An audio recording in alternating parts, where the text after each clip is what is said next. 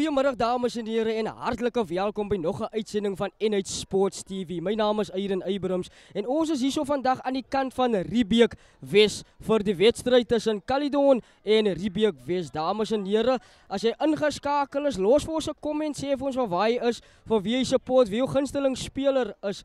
En dames en heren, ja, geniet die wedstrijd vanmiddag hierso saam met ons. Dames en heren, maar nietemin saam met my, die alombekende Riebeek-Wes, as ook die voorzitter van Caledon Rugby Club.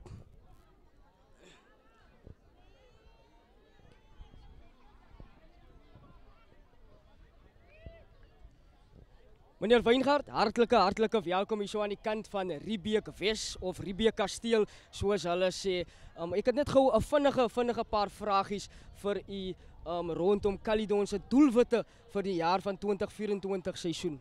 Caledon wil die seisoen op 'n next level kom. Jy weet ons hashtag is ander level. Ons het besluit nee, daai ene gewerkie, ons moet 'n stapie hoër kom en dit beteken die coach Hursel van Arswegen sê vir ons sy doelwit met die spelers is om in die eerste plek die Overbuck Challenge van Nissenholdings te wen op die 24ste Februarie. Daarna werk ons daarna om ons liga te wen en dan wil ons in die top 12 final wees en met die trofee huis toe kom. Meneer Wyngaard, die voorzitter, daar het nou nuwe spelers ook by Caledon ingekom van verskillende clubs af. Hoe is die verhouding met hierdie spelers? Die spelers versterk ons huidige korps van spelers en die spelers wat ons deur die afgelope klompie seisoene gedra het, weet ook, die spelers kom nie om hulle te vervang nie, maar om hulle te versterk en daar's 'n goeie understanding, die coaches kommunikeer met die spelers. Dit beteken ook nie as jy nou hier aankom want sê net maar WP Akademie of Verliersdorp of Bredasdorp of Hermanus dat jy outomaties instap in die first team en jy jou plek verdien, maar dit gee of dit veroorsaak lekker kompetisie dat niemand oorgerus kan wees nie, maar elke keer hulle beste uithaal ter wille van Caledon Rugby Club se 30ste bestaансjaar hierdie jaar en ons dankie Here daarvoor. Meneer die chairperson, net 'n laaste boodskapie vir die beginspan wat nou gaan opdraf hierso teen Good Hopes en vir die kykers daar buite wat nou nie saamgekom het saam met ons Riebeek-Wes toe nie en ook vir die toeskouers wat saam ons gekom het, net 'n boodskapie vir hulle dalk. So verlede week was ons bevoorreg om twee A-span squads Robertson toe kon neem toe ons daar teen Town gespeel het. Julle weet Town het finaal gespeel verlede seisoen en dit was wonderlik om te kon sien hoe daar juis 'n onderlinge kompetisie was tussen die manne. Ons is bevoorreg dat die toeskouers alreeds saamreis verlede naweek en ook die naweek en dat daar 'n lekker gees is, regtig waar, 'n wonderlike gees en dit maak dit vir ons as bestuur, vir my as waarnemende voorsitter, 'n voorreg om ook ons kant in die raadsaal te kan bring. Saam met 'n vernoot natuurlik soos Nissenholdings. Baie dankie meneer Wyngaard vir jou insette en ons wens jy alle sterkte toe vir jou en jou span Caledon en ek hoop jy gaan die wedstryd saam met ons geniet vandag. Baie dankie. Ons is hier om te oefen, nie om te wen nie. As ons wen is dit 'n bonus. Als reg. Dames en heren, dit was die voorzitter van Caledon, die alombekende Riebeek-Wes. Dames en heren, ons is enkele oomblikke weg van die afskoppe van die eerste span wedstryd hierso aan die kant van Riebeek-Kasteel of Riebeek-Wes, soos hulle hom noem. As jy ingeskakel is, baie welkom, los vir ons 'n comment, sê vir ons van waar jy is, vir wie jy ondersteun en wie jou gunsteling speler is. Moenie vergeet om die link te share nie, dames en heren, met jou vriende, familie en geniet die middag saam met ons hierso aan die kant van Riebeek-Wes.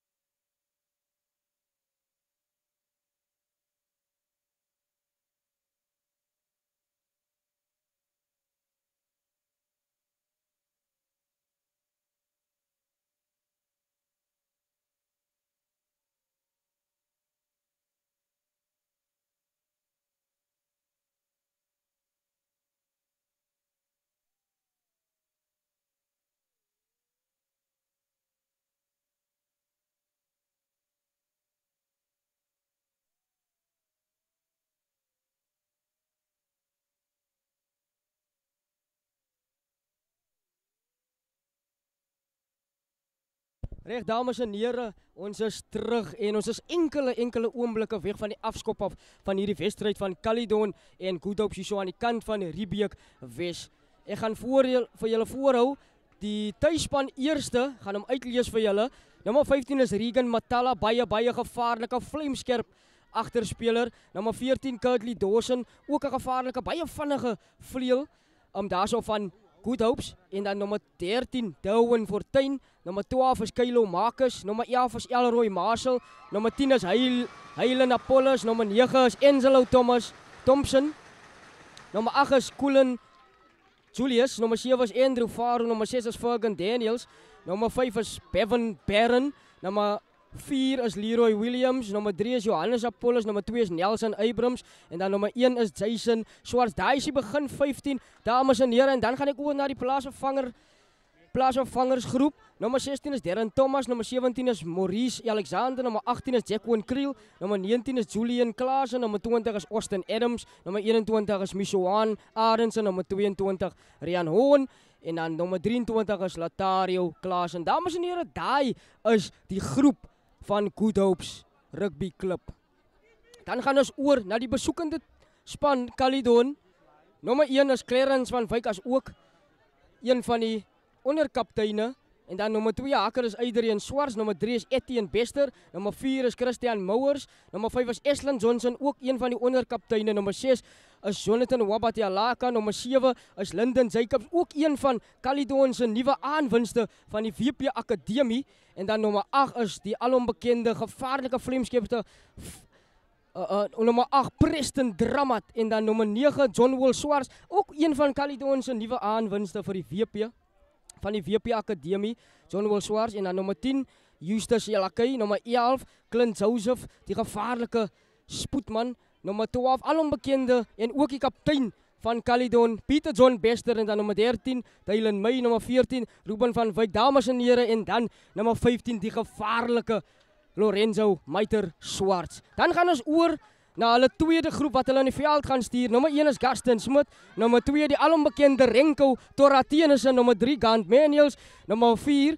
Julian Bartman, nommer 6 Davenito Keith, nommer 7 Ulselee, nommer 8 Nathan Weingart, nommer 9 Xavier Witbo, ook een van Caledon se nuwe aanwinste daar van die kant van Rangers Bradastop, as ook Fred Will Klaasen. Dan het ons vir Kayden Davids op nommer 11, nommer 12 het ons dan vir Jandre Arendse, nommer 13 het ons dan vir Maurice Walbrug, en dan nommer 15 het ons dan vir Stanley Frans. Dames en here, hartlik welkom as jy nou net ingeskakel is hier op NH Sports Live. Ons is aan die kant van Riebeek-Wes vir die wedstryd tussen Caledon en Good Hopes. Dames en here, los 'n comment, sê vir ons van waar jy is, vir wie jy support, dan sal ons vir jou 'n shout-out gee, dames en here. Nissenholdings NH Sports TV Live. En dan is dit Good Hopes wat nou aanval. Steeds vasgepen net buitekant hulle kwartgebied. Telling 0-0, dames en here. Dan kom hy uit. Dan gaan die skop reg op aan die kant van Caledon. En dan is dit Ruben van Wyk wat onder die bal kom. Hy word plat gelak. En dan kry jy ondersteuning daarso van Lorenzo Swarts en Eustace Lakay. Dan kom hy weer uit, mooi opgevat daarso deur Eslan Johnson. Dan kom uit Etienne Bester wat wag, en dan word die bal agtertoe aangeslaan. Nietemin in die hande van Lakay wat hom veld afjaag. En dan rol hy so wat 5 meter net buitekant Good Hopes se kwartgebied. Baie vinnige begin van beide spanne. Eerste keer wat hierdie twee spanne kragte meet. Caledon wat ook in hulle 30ste bestaansjaar is. Groot vieringe wat hulle ook beplan vir hierdie jaar. Good Hopes wat ook 'n redelike tyd lank al aankom al. Hierso in die Mamasbury omgewing. Ook hulle terugkeer gemaak na die groot uitdaag so wat 'n jaar en 'n half terug.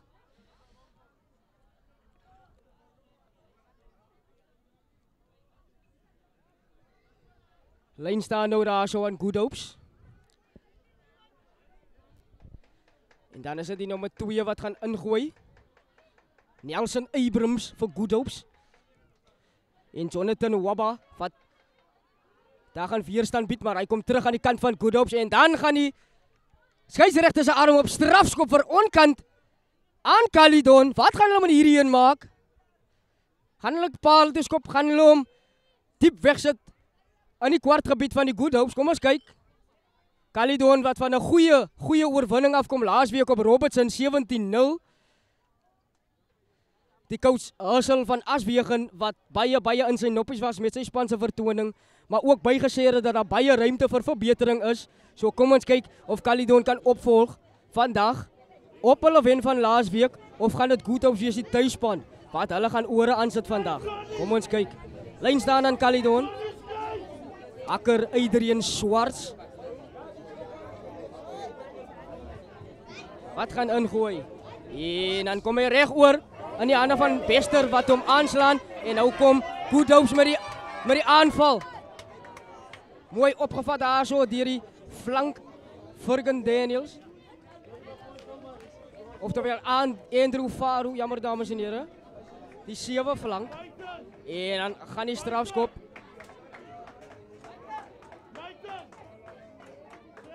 Of nee, hy was aangeslaan liewer van Caledon af en 'n skrim binne die kwartgebied van Good Hopes.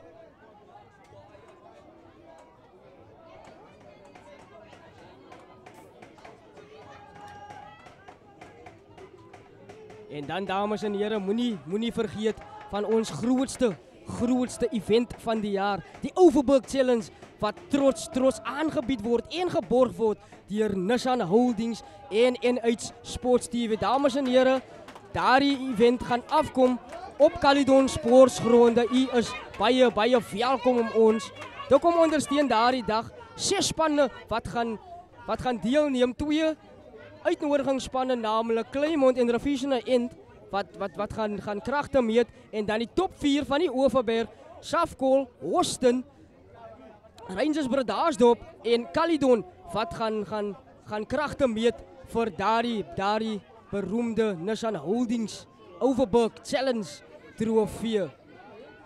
So dames en here, stiek uit in vragte, bring almal saam. En moenie vergeet, jy kan jou besigheid ook adverteer. Daar is adverteringsspasie by ons. Jy kan net in kontak kom met ons. Ons sal later bietjie meer inligting gee rondom die advertensies. Jy kan ook van ons dienste gebruik maak, soos livestreaming vir alle sportskodes. Dames en here, foto's vat, video's vir jou troue, partytjie, maak nie saak nie. Jy druk net op ons nommer en dan kom ons sommer. Dames en here, so ons bied 'n verskeidenheid van dienste wat ons aanbied. Live recordings, live shows.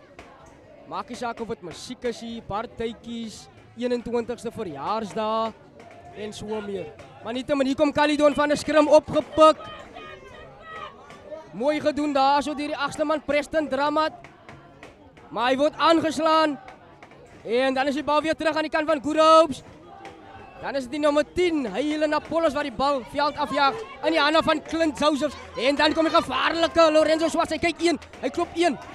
Dan word hy plat gelak daar so. Dan gaan hy weer steeds Lorenzo Swarts. Dan kom die ondersteuning by. Dan is dit Johnny Swarts. Hy kry hom uit daar so en dan weer terug daar so na Preston Dramat. Dan weer opgepik daar so deur Mouers, die 5 slot. Dan kom hy weer uit, Clarence van Wyk, sterk loop hier daar so, hy word plat getrek deur 2 spelers van Good Hopes. Dan kom hy weer terug, weer Johnny Swarts, Justus Lakkey. Dan gee hy so kort aangee. En dan slaan Pieter John Bester hom aan, nou sit weer Good Hopes op die aanval nou. So van 'n staanende opvat, is dit weer Andrew. Dan weer so binne gee, en dan word 1 man lelik afgestamp daar so deur die groot nommer 12, Kylo Marcus. Die man het baie krag. Steeds aan die kant van Good Hopes. En die skare wat nou mal gaan. En 'n gevaarlike breekslag daar so. Ek dink as die nommer 15 Matala. Steeds aan die kant van Good Hopes. Pragtige speel daar so. Steeds aan die kant van Good Hopes.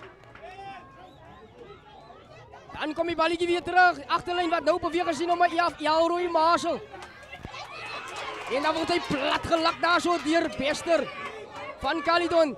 Dan val die manne oor en as dit strafskop aan Good Hopes. Die bal word oor die losgemaak geskoop. En die skeieregter wat terugkom vir die strafskop. 4-4 warme begin van die Good Hope, die tuisspan. En dames en here, as julle kan hoor, die skare is 4 warm van Good Hope agter my.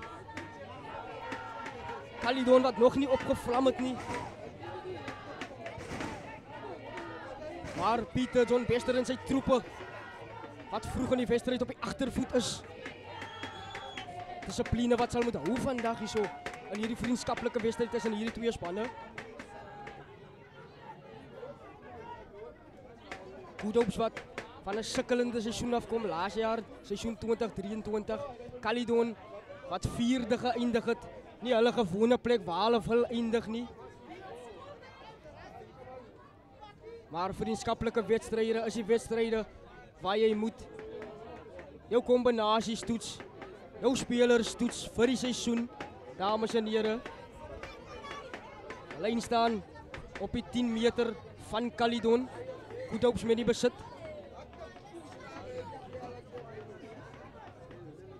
Sien die hakker, Nelson Abrams wat gaan ingooi. Kom ons kyk of hy sy slotte of flanke kan vir Leroy Williams. Bevan Baron of Andrew Faru. En dan kom die bal terug aan die kant van Good Hope. Caledon wat nou sal moet verdedig. Hy kom terug. Angelo Thompson. Dan vir die nommer 10. Hylen Apollos. Van 'n staande. En dan weer vir Faru, Andrew Faru. Weer van 'n staande begin af. Hierdie man vat baie bal op. En dan die gevaarlike Agkoelen Julius. Hy vat op. Caledon se verdediging wat sterk staan. Dan kom hy weer terug na die nommer 11 toe. Marshall. Dan gaan 'n rolskopie daarso binne die hande van Lorenzo Swarts. Hy klop 1. 2 en dan word hy plat gelak. Dan kom hy terug John Will Swarts. Binne die hande daarso weer van Pieter John Bester. Caledon wat nou op die aanval is. Good Hope wat sal moet verdedig. Die bal kom terug. Johnny wat kyk. Dan gaan hy in. Kry die aansluiting. Pieter John wat nou agter die oond is. Hy kom hy uit. Justus Lakay. Preston Dramat. Kort aangegee vir Adrian Swarts die hakker. Dan gaan hy grond toe. Caledon wag. Lakay agter die oond. Dan kom hy uit Lakay vir Clarence van Wyk. Dan word Linden sy kops vasgevat die flank van Caledon. Caledon wat teruggepen word. En Lakay wat die skop omhoog sit. Binne die ander daarso. En dan aangeslaan deur Caledon weer aan die kant van Good Hope nou. En dan is die nommer 4 wat die bal oppak daarso, Leroy Williams. Maar die strafskop wat gaan aan Good Hope vir onkant deur Caledon. Telling steeds 0-0 dames en here. Hartlik welkom as jy nou net ingeskakel is by ons in Sports Live. Ons is aan die kant van Riebeek-Wes vir die wedstryd van Good Hope en Caledon. En dan gaan die skop kantlyn toe deur Good Hope. Hulle gaan 'n lyn staan vorm. So wat 10 meter buitekant Caledon se kwartgebied gaan hulle kan afrond. Kom ons kyk. Die speler Johnny Swarts van Caledon wat daar so sit met 'n nigel op die skouer. Maar die noodhulp Lenet Oktober wat hom gou daar so in orde kry. Wat hom 'n assist gou daar so. Abrams wat gaan ingooi vir Good Hope. Ag, pragtige vat daar so deur die Good Hope. Hier kom die Good Hope nou. En dan gaan die bal stryd na die gevaarlike nommer 12. En die gevaarlike nommer 12, Kilo Marcus wat hom aanslaan. Maar niet te man, die bal komt aan terug voor aanslaan. Oh, amper was Marcus deur gewees.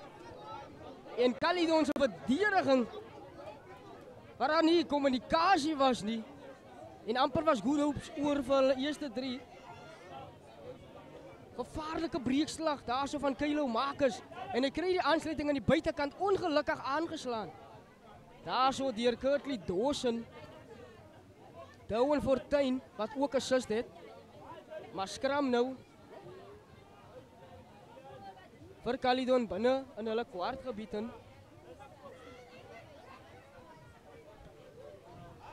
Lakai en sy troepe wat hier sal wil wegkom. Dan kom hy uit. Justus Lakai. Hy jaag hom so 'n crosskick oor die veld. En dan op die balletjie. En is binne in die hande van Lakai weer. Hy kry die aanval op Peterson Bester. En dan word hy agtertoe aangeslaan. Skeieregter sê hy is vorentoe aangeslaan. En amper. En Caledon was hier. Maar 'n pragtige skoop van Lakai. En hy kry hom weer terug. Maar ongelukkig aangeslaan deur die 5-slot Christian Mouwers. Skrum binne in die 10 meter gebied van Goodhopes vir Goodhopes. Caledon wat 'n bietjie sukkel om aan die gang te kom. Goodhopes wat reeds hulle staal gewys het. Met 'n sterk loopie van hulle nommer 12 Kilo Marcus. Maar goeie match-up tussen Peterson Bester en Marcus van die Goodhopes. Dan gaan die bal in, dan kom hy weer terug vir die Goodhopes. En in die ander raso. En dan word hy amper weer aangeslaan deur die buitesenter Douwen. Steeds aan die kant van Goodhopes. Caledon wat nou saam moet verdedig. En 'n mooi opgevat daar so deur die nommer 8, Julian Julius. Dames en heren. En die scheidsrechter. Scheidsrechter kan ook haar deel is letterlijk van die spel. Fysisch van die spel. En ik denk die man is een beetje geretteld.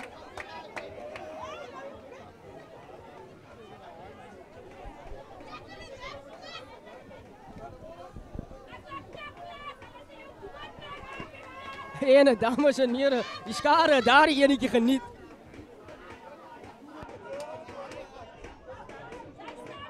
Skrum reg op die 5 op die halflyn vir die Goodhopes. Skeieregter wat daar so 'n bietjie geskrik het.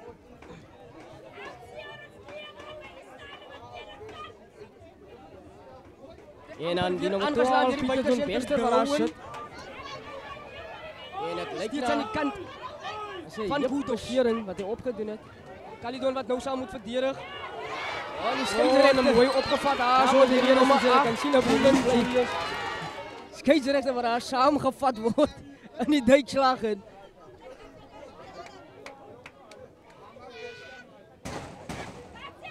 Hy is ingeskakel op NH Sports TV live. Skrum aan Goodhopes.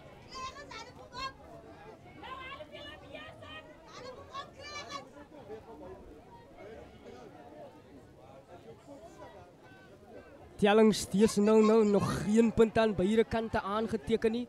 Maar albei kante wat gewys het daar is guldige geleenthede.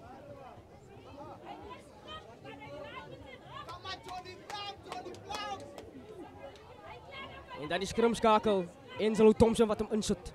Sterk skrim deur Caledon. Dan word hy opgetel. En dan gaan die arm uit vir voordeel aan Goodhopes. Hier kom Goodhopes die agterlyn wat nou beweeg. En dan gaan 'n lelike vorentoe aangee van Goodhopes, maar strafskop aan hulle.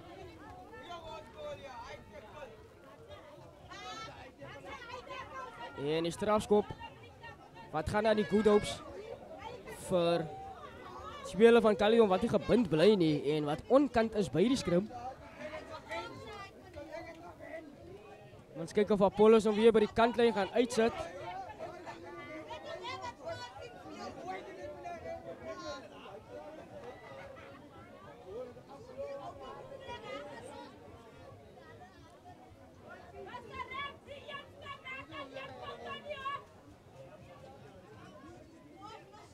En dis die nommer 10 wat die kantlyn gaan opsoek. En hy wen goeie meters. Terwyl is die skrimskakel Angelo Thomas wat die bal uitskop. En aan die lyn staan nou enkele meters buitekant Caledon se kwart gebied. En mooi gevat daar so deur die slot. Williams en dan weer 'n kragloopie. Daar so deur is dit Bevan Baron. Dan van die hakker die bal op Nelson Abrams. Hy word plat gelak. Steeds aan die kant van Goodhopes. Dan kom die balletjie weer terug. Pragtige loop hier af van die los voorspelers, maar dan word hy gerip. En nou kom Preston Dramat van Caledon. Aan die kant van Caledon, John Swart, hy kyk. Iedereen swart. Hakker van Caledon wat die bal opvat. Dan kom hy terug, Justus Lakay, hy kyk.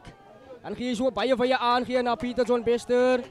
En dan kom die bal uit. Clint Josephs met 'n mooi loopie. Kry die aansluiting van Lorenzo Swarts. Caledon nou op die voorvoet. Dan kom hy terug, Lakay van Wyk. Die nommer 1 stud van Caledon. Kry die aansluiting, John Swarts die skrimskakel en dan gaan die arm ook uit van die skeieregter. Mowers. Oftewel Ashlyn Johnson, jammer.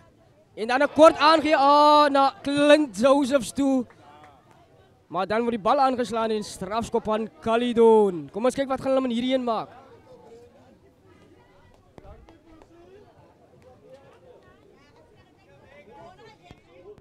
Beide spanne wat baie goeie geleenthede gehad het en wat net nie kan afrond nie.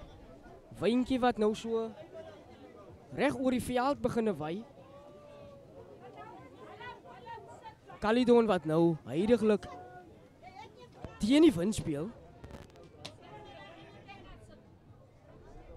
En dan Good Hope saam met die wind. So kan dit dalk 'n voordeel tel vir Caledon as hulle tweede helfte saam met die wind speel. Sal Lakay meer balle in Good Hope se gebied kan sit of dalk as Klaasen opkom, ons weet hoe gevaarlik hy kan wees om spanne vas te pen in hulle gebiede in. Maar dan word die bal afgevat in die lyn staan deur Good Hopes. En dan word die nommer 9 van Caledon plat gehardloop daarso en dit lyk soos na Williams van Good Hopes. En hy moet 'n bietjie sit en Williams sit ook. En hy gaan nou vervang word daar die Xavier Boysen van Caledon. John wel uit 'n lelike nok daar weg, sal ek sê. Maar strafskop aan Good Hopes. Hulle is binne hulle kwartgebied. Angelo Thompson wat die kantlyn weer gaan opsoek.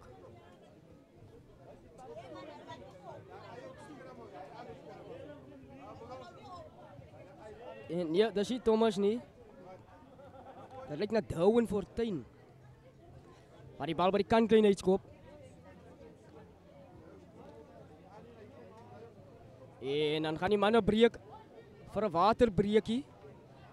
Sonnetjie wat nogal redelik steek nog altyd met die wyntjies tesame.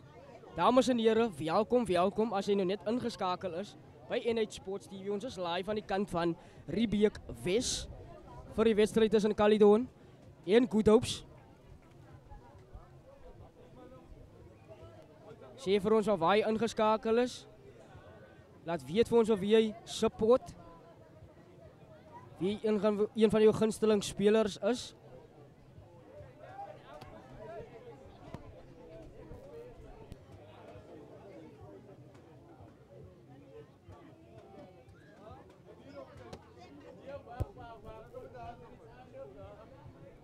Dames en here, ja, NH Sports is ook aan die kant van Arniston vir die wedstryd tussen Seahawks en Botterivier vandag. So Ila kan uitkyk daarso vir die kommentator in die Caledon, alom bekend as Kabamba.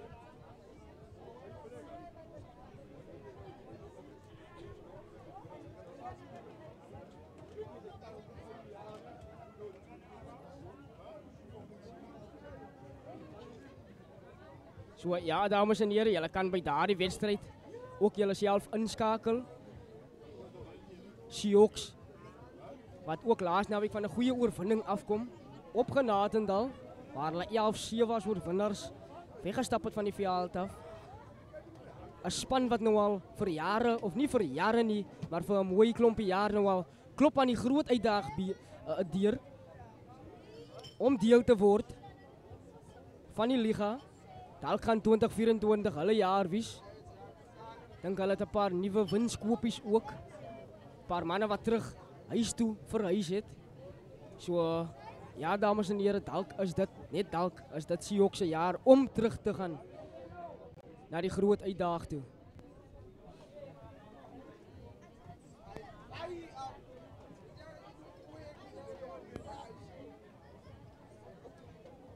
Ja, dames en heren, ons tweede jaarlikse Overbuck Challenge, wat die 24ste Februarie van hierdie maand is, op Caledon Sportsgronde. 6 spanne wat gaan deelneem, die top 4 spanne van die Overberg, wat gaan meeding vir die trofee, en dan die 2 uitnodigingsspanne,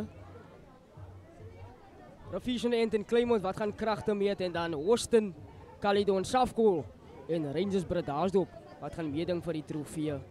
Dames en heren, ongelukkig het ons aansoeke reeds vir die stalletjies gesluit.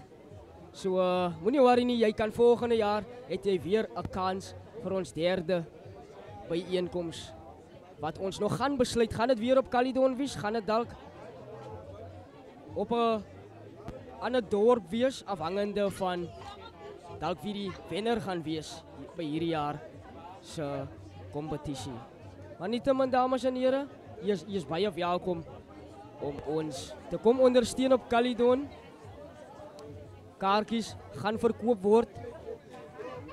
Ons sal vir julle meer inligting gee later daar rondom. Maar die hekke maak reeds 9 uur oop. So dames en heren, kom vroeg, koop jou kaartjies vroeg. Bring jou kampstoel, jou gazebo, jou koele box en bring jou vibe lekker saam vir ons Caledon toe vir ons tweede jaarlikse Overbuck Challenge. Nietemin, dames en heren, ons terug by die wedstryd en lyn staan aan Caledon.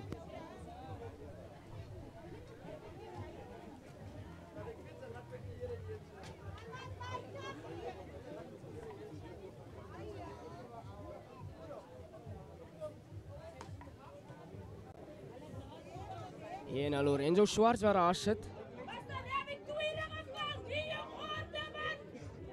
Waar daar sit, daar, ek sien hy het dalk 'n beseringkie opgedoen. Oog, aan die kant van sy oog. So hoop nie, dit is te ernstig nie. Ja, hy is reg. En ons gaan voort met die lyn staan. Caledon lyn staan. Telling steeds 0-0, dames en heren. Mooi gevat daar so deur die nommer 5. Ashlyn Johnson. Dan kom die bal terug. Christian Mouwers. Hy vat hom op, sterk loopie. Dan druk hy 1 man af. Dan kom hy terug, weer Johnny Swarts. Justus Lakay. Hy sit hom reg in die lug op. En die wind wat hom bietjie verhoed om verder te gaan. Oh! Amper weer in die hande van Lakay. En dan gaan die arm op van skeieregter en hy sê strafskop aan Caledon. En Lakay met 'n mooi hangskoppie daar. Hy gaan reeds die kantlyn nou opsoek vir Caledon.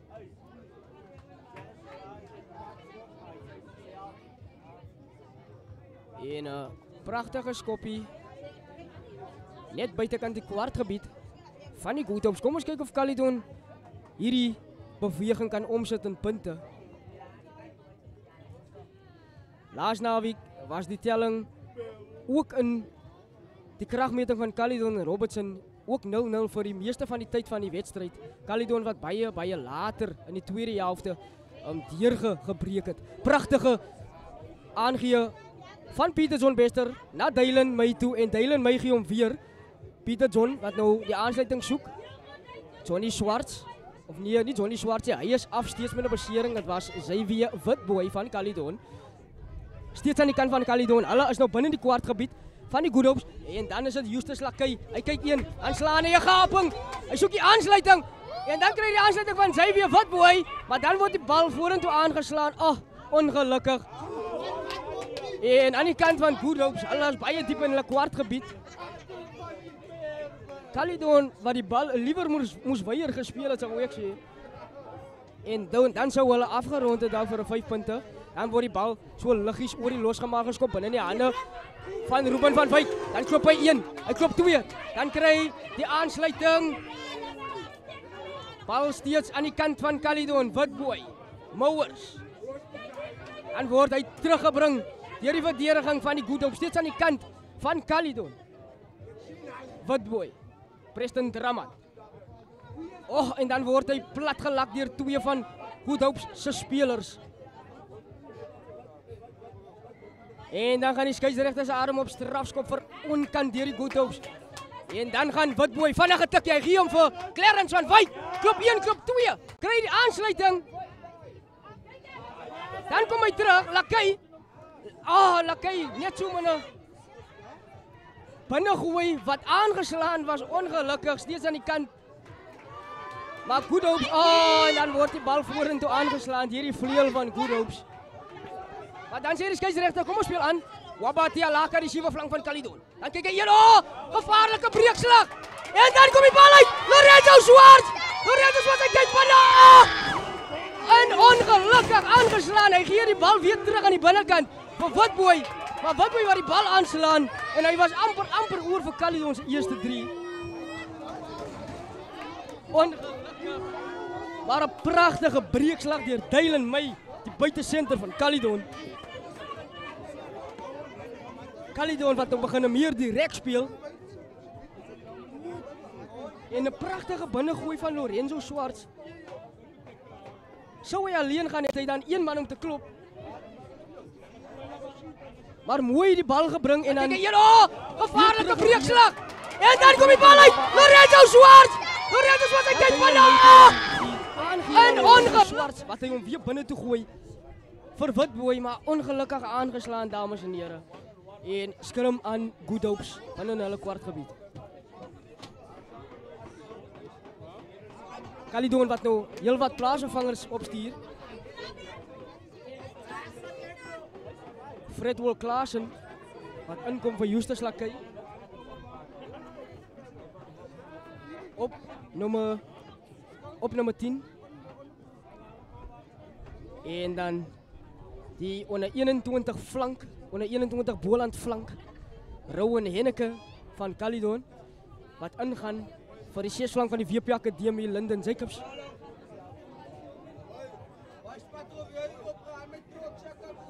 En ook Renko Tennyson wat vir Adrian soos die hakker gaan vervang.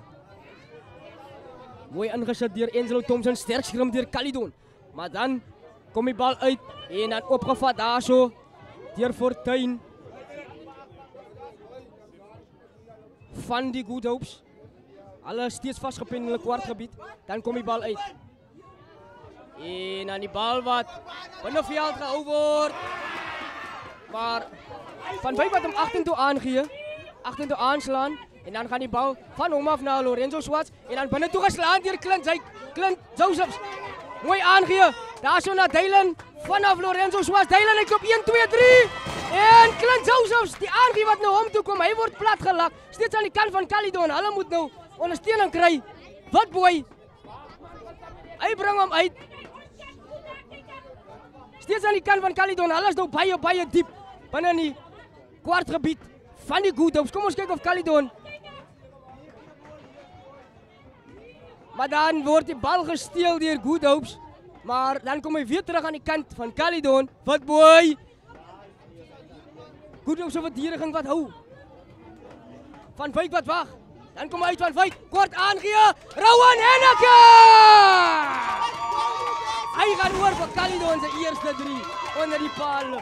Pragtig vanaf van Wyk.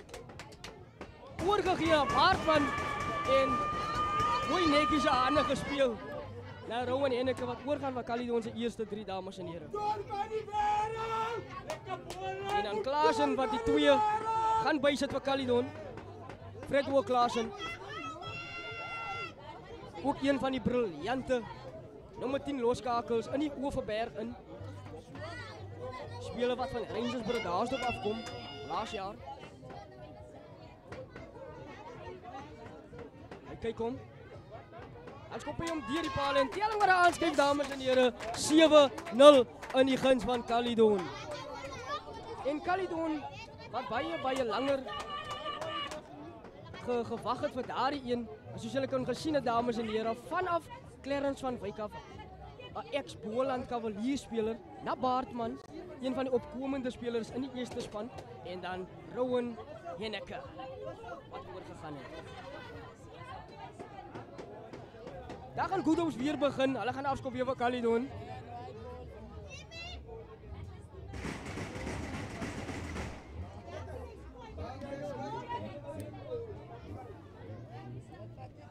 So wat 25 minute reeds verstreek in hierdie wedstryd.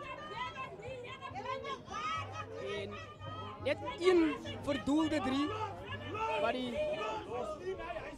twee spanne van mekaar af skei. En dan bal wat baie diep en hoog gehang het. En dan oor die 10 meter gegaan het. Aan die kant van Goodhopes nou. Dan kom hy uit Thompson. Dan kyk hy. Pragtige vat daar so. En dan soek hy plaas of vervanger nommer 21 daar so van Goodhopes. Sean Arends wat die aansluiting gesoek het, maar dan word die bal aangeslaan. Goodhopes wat op soek was na 'n goeie aanval. Ons weet as die Goodhopes aan die bal vat, hoe gevaarlik kan hulle agterlyn beweeg. 'n Baie jong agterlyn. Baie goeie spelers. Hoe kan hulle voorry? Manne wat goed kan bal dra, manne soos Nelson Abrams, Leroy Williams en dan die gevaarlike Andrew Faru.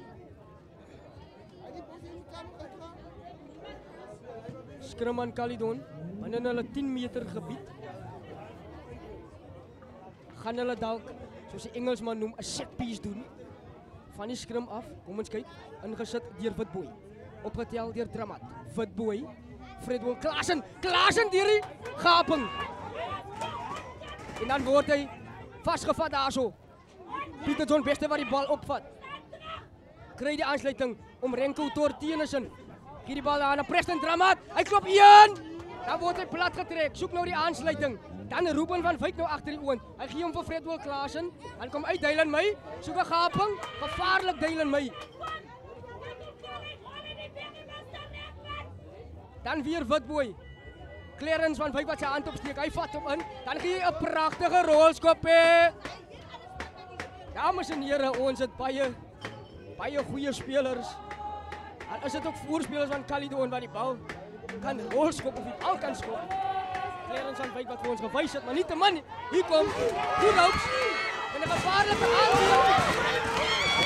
Nommer 11.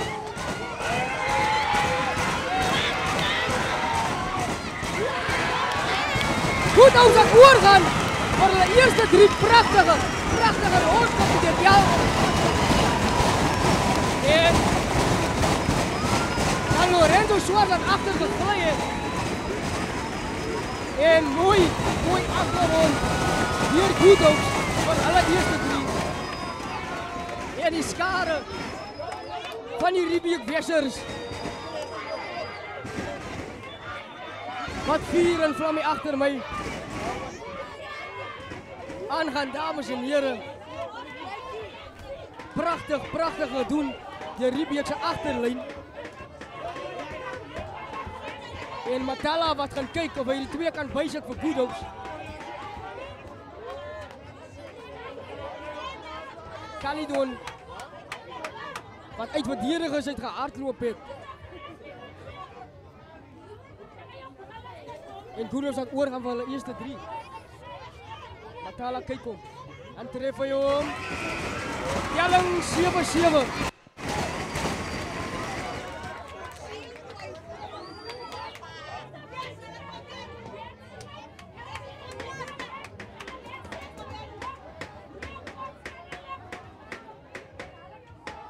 En dan weer 'n kykie na die 3 wat die rolskopie deur gesit het.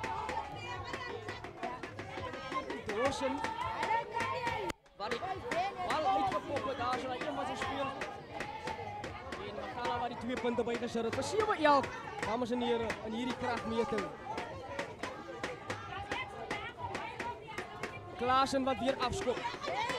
Hy hang hom diep. Ingevat deur Goodhopes.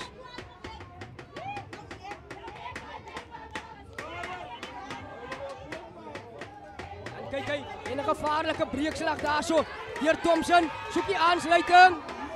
En dan word die bal aangeslaan agtertoe, sê die skeieregter. Caledon wat sal moet verdedig teen die Goodhopes. En dan word die bal aangeslaan deur Goodhopes. bal gaan aan.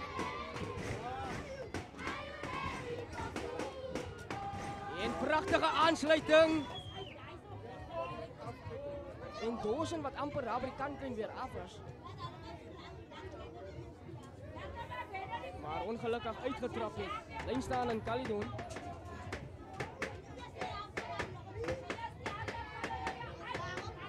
Kom ons kyk of Renko Torra teen is een van sy slotte flanke kan vind. Johnson Mowers of Jonathan.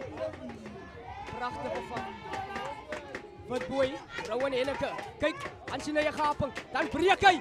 Henneke, hy's gevaarlik. Kry hy die aansluiting. Weer Witboy, Dramat. Dan kyk hy van 'n staande begin af. Dan gaan Dramat gaan plat. Grond toe. Witboy, dan kyk hy. En dan ongelukkig aangeslaan was die Caledon. En hier kom die Good Hopes. Ons weet hoe gevaarlik hulle agterlyn kan beweeg. En dan steeds aan die kant van Good Hopes. Thompson, wat sy spelers vind. Hy wag vir Williams. Pragtige vat deur Williams, maar mooi. Duikslag haaso van Jonathan Wabba. Dan word die bal oorgeskop. En die ander haaso van Morit Wabbrug. Dan kyk hy een, hy klop een. En soek hy die aansluiting. En is dit Lorenzo Swarts. En dan gee hy hom weer. Vir Rowan Henneke. Steeds aan die kant van Caledon.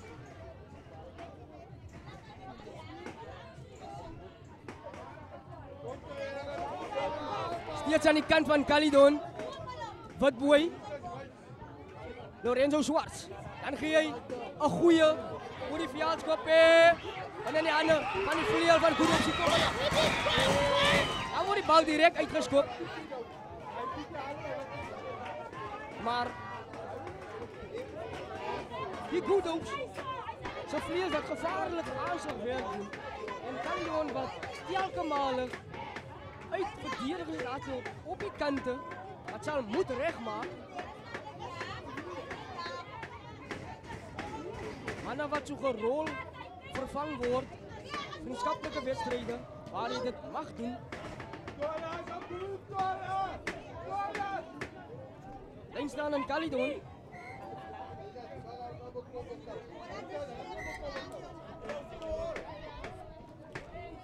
En die windjie wat nou so 'n bietjie baie sterk opkom hier so aan die kant van Riebeek-Wes. Pragtige vat daar deur Jonathan Wabba. En dan gaan die rol gemaal. Dan gaan hy grond toe. Voordeel aan Caledon. Hy was plat getrek, sê die skeieregter. Hartman wat wag. Dan gee hy die aansluiting Lorenzo, Fredwell Klaas en dan kyk hy een. Hy word om die nek gevat. Skeieregter se arm wat uitgaan vir voordeel. Steeds aan die kant van Caledon. Witboy wat wag. Dan gaan hy uit, hy kan toe na Clint Josephs. Stanley Frans.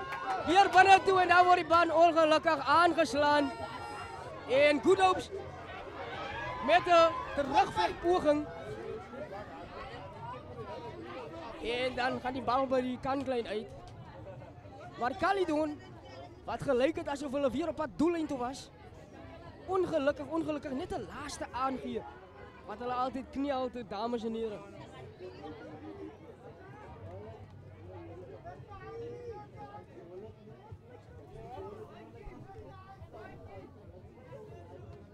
En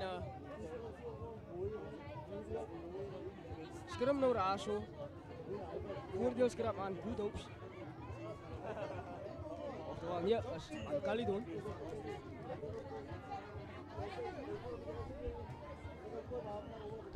Weer Witboy wat hom gaan invoer in die skrum. Klaasen en Swarts langs mekaar. Kom ons kyk wat gaan gebeur dames en here. Sterker skrum deur die Good Hopes, dan kom hy uit. Witboy. Swarts, Lorenzo Swarts, hy's gevaarlik. Dan word hy plat getrek. Steeds aan die kant van Caledon. Witboy wat hom weer oppik, dan kom hy uit. Steeds aan die kant van Caledon. Weer Witboy. En kyk hy, dan kom hy uit Fredwell Klaasen. Slaan 'n goeie gaping, dan word hy om die nek gevat. Skeieregter wat geen voordeel gee nie. Ag, gee jy nou voordeel aan Caledon? Wat gaan hulle maak van hierdie een?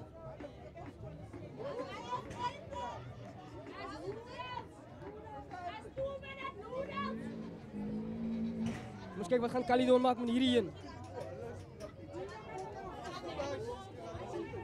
Nou lees ek gou 'n paar comments van ons kykers by die huis. Net Simons wat sê, kom op Kelly Sprout se pote. Baie dankie vir jou ondersteuning, net. En dan Noah Arends wat sê Mr. Ref. Cullen Plaatjes, let's go Kelly's all the way from France, supporting the boys. Baie dankie Cullen. John January wat sê Kelly's my hometown. Zayden Brink, welkom. Al die pad van Mamasbury af, supporting Good Hopes. Welkom. Dames en heren, moet nie skaam wees om 'n komment te los nie. Welkom Chantel Bantom. Jammer Bantom. Ronaldo Appel, welkom. Zayden Brink, welkom. Young King, hy is ingeskakel op Eenheid Sports. Fabian Brikkels, welkom.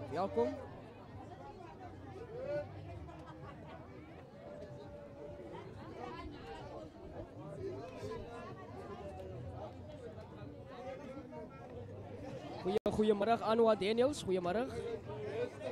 En Tennyson, ja. By Antie 1, dit gaat dik hierso. Caledon met 'n baie sterk rol gemaal daarso. Steeds aan die kant van Caledon. Cassandra Tennyson, welkom. Bal waar opgevat was deur Jonathan Wabba. Dan kom hy terug. Steeds aan die kant van Caledon. Dan kyk hy. En dan weer opgevat, maar aangeslaan deur Rowan. En ek kan amper was hy tweede, maar strafskop aan Caledon. Jack Brinkhuis, welkom. Come on Kelly, ek loer vir julle.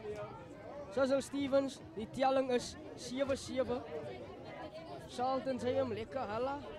Vincent Sweni, welkom. Caledon binne in die kwartgebied van die Good Hopes. Hulle sit hom weer by die kantlyn uit. Hulle soek na hy dryf gemaal, moet werk hierdie keer. Kom ons kyk.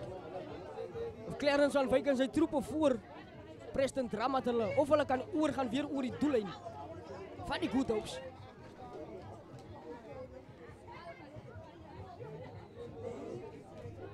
So wat 3 minute nog oog voor ons gaan breek vir halftyd, dames en here.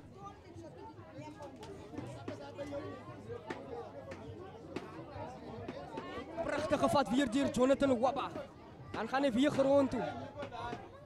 Dan kan die bal weer terug Witboy, hy kyk. En dan so 'n lelike agtertoe aangee, Clint Josephs. Dan kyk hy.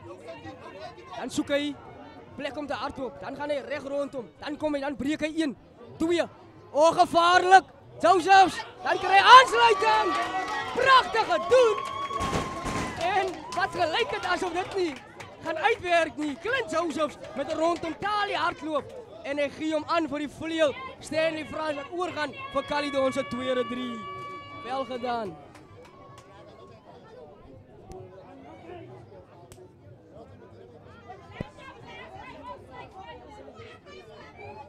En dan Klaasen wat gaan kyk of hy hom weer van die hierdie keer van die kantlyn af kan oorsit, dames en here. Maar nog 2 punte vir Caledon. Linker skopskoen.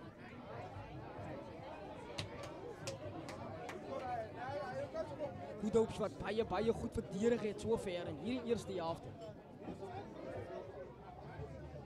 Dan tref hy hom. En dan gaan hy oor, pragtig! Fredwood Klaasen. Waar die telling 14-7 maak in Caledon se guns, dames en here, en ons breek vir halftyd hier op Riebeek-Wes.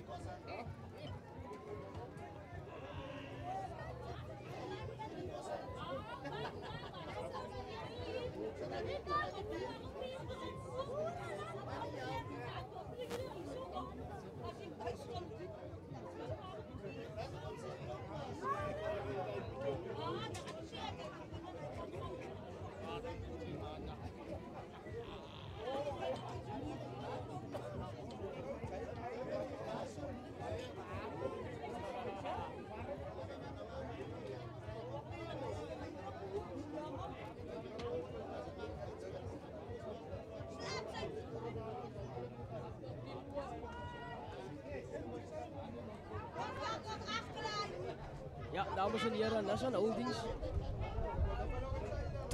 Trotse borgen van ons tweede jaarlikse Overbuck Challenge toernooi in samenwerking met Eenheid Sports TV. 24 Februari. Save that date, ladies and gentlemen, on your calendar, on your phone. Make a note. It's gonna be big, it's gonna be massive. 6 teams this year. 2 invitational teams, namely Claymont and Revies on the end. That will compete. And then the top 4 of the Overbuck, Caledon, Weston, Bredasdorp Rangers and Safcol United, that will compete for that trophy. So ja, dames en heren, kom, ondersteun ons, kom geniet die dag saam met ons. Er gaan lekker live entertainment wees, lekker mense wees, lekker stalletjies wees. Jy kan jou braaigeriewe saambring, bring jou koele boksies saam, bring jou doppies saam, bring jou familie saam, jou girlfriend, jou boyfriend, jou ma, jou pa, jou ouma, jou opa en kom geniet die dag saam met ons, dames en heren. Dit beloof om 'n jaar te wees of 'n dag te wees waaroor ons nog vir baie jare gaan oorpraat. Maar nietemin, dames en heren, maak ook gebruik van ons dienste by Nissenholdings, soos live recordings, live streamings, audio en visual aids. Jy kan ook jou maatskappy bemark, groot of klein. Daar is spasie waar ons vir jou kan bemark. Elke naweek op ons livestreams. Jy kan kontak maak met ons. Moenie huiwer om kontak te maak nie. En sodat die wêreld die besighede kan sien en kan kom ondersteun en so meer. Maar ja, dames en heren, ons sien uit na daardie groot tournament vir 2024 jaar, die Overbuck Challenge. Laas jaar se kampioene was Safcol, wat Weston gewen het in die finale 10 punte 10-9. 'n baie tawwe wedstryd. Maar nietemin, dames en heren, hierdie jaar beloof het om meer kwaliteit in te hê, meer stalletjies te hê en meer shows te hê waarna julle kan uitsien. So ja, dames en heren, kom en ondersteun ons en kom geniet die dag saam met ons.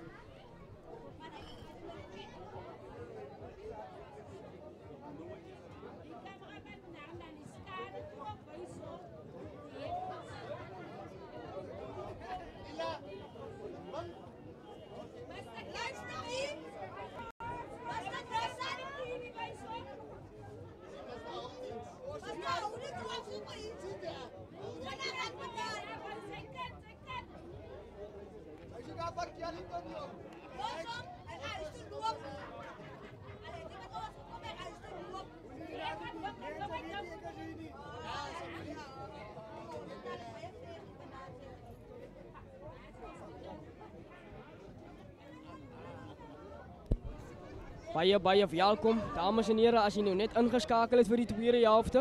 Baie welkom hier so op Eenheid Sports TV. Ons is aan die kant van Riebeek-Wes. Vir die wedstrijd tussen Caledon, Rugby Club en Good Hopes. Dames en heren, telling 14-7 in die guns van die besoekers Caledon. 3 wat gedruk was. By Good Hopes was het, dink het was die vleuel gewees. Die vleuel gewees van Good Hopes. En dan 2-3 by Caledon wat gedruk was. Een was die Rowan Henneke en aan die ander een was die vleuel Stanley Frans.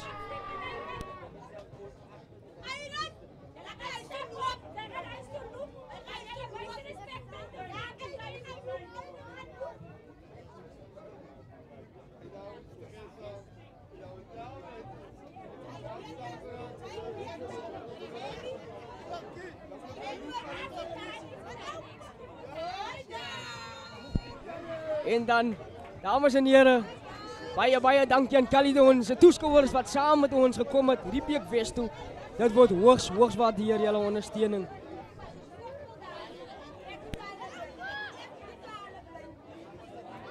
Goed om dat die veld betree, Caledon wat reeds op die veld is.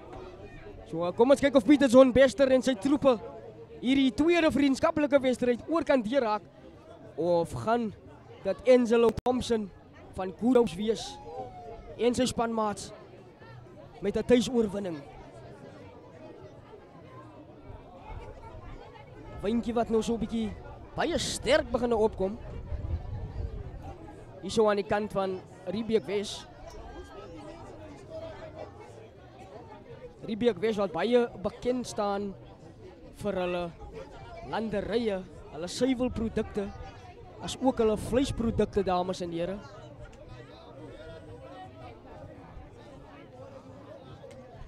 Baie ryk dorp wat daardie produkte betref. Maar nietemin, dames en heren, Good Hopes gaan afskop na Caledon toe. Skeieregter wat gou net die twee by hierdie spanne in orde sit vir die tweede helfte.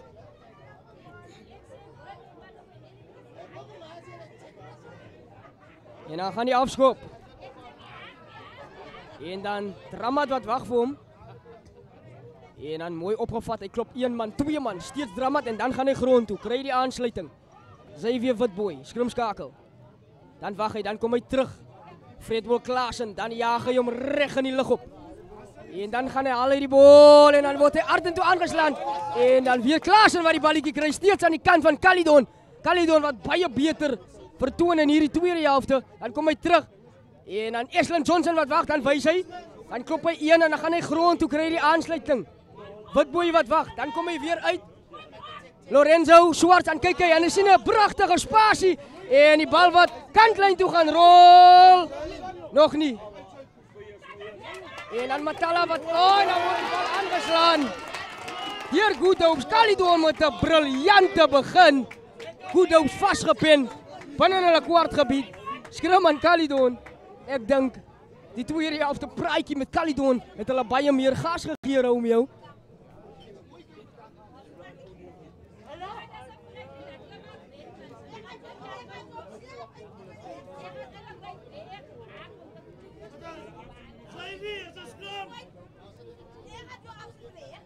Aanvallende skrim vir Caledon.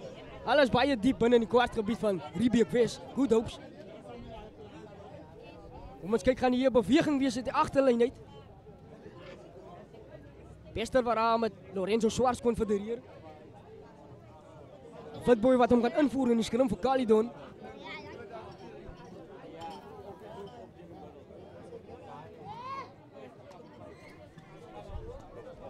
Manne wat mekaar so 'n bietjie wikkel, laas on die skrim, skeieregter wat blaas. Hulle gaan weer sak.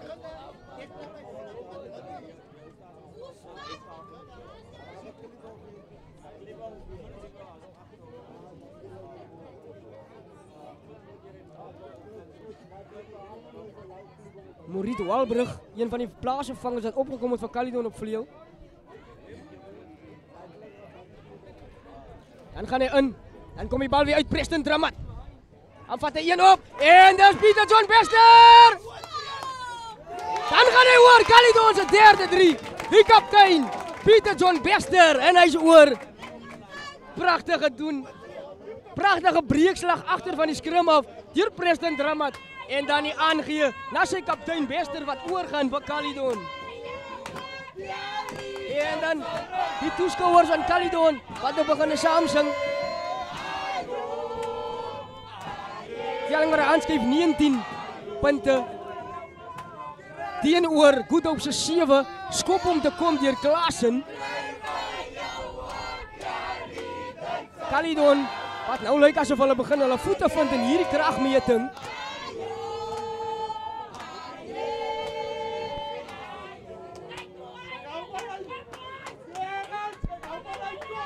Klaasen kyk hom. Kom ons kyk of hy hom gaan draai dalk binne toe kom. En oor is hy! Telling maar aanskuif. 21 punte teenoor 7. Pragtig afgerond daarso vanaf Preston Dramat.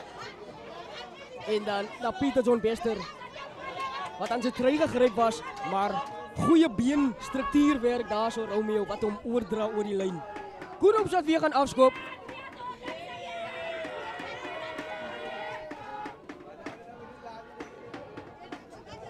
En skop Good Hope hom weer diep af. En dan word hy vorentoe aangeslaan deur Caledon. Skeieregter wat blaas. Good Hope wat nou aanvallende skram het. Binne Caledon se 10 meter gebied. Maar pragtig afgeskop daar so deur die nommer 10. Dink dit is Apollos van Good Hope. En dan die plaasvervanger Austin Erms, slimskakel. En die bal gaan invoer vir Good Hope.